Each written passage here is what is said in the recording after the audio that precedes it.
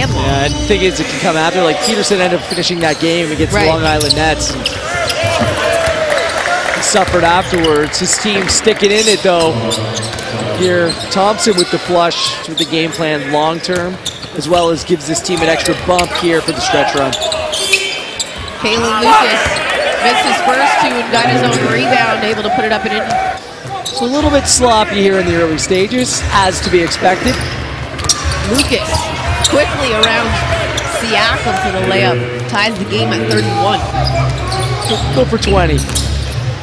That'd be a debut, wouldn't it? We saw Sullinger in his second game go for, what was it, 15? Yeah. 15 or 16? And that's what we see week in, week out. Price misses the free throw, but off the rebound, Lucas hits a three, and nothing's being forced.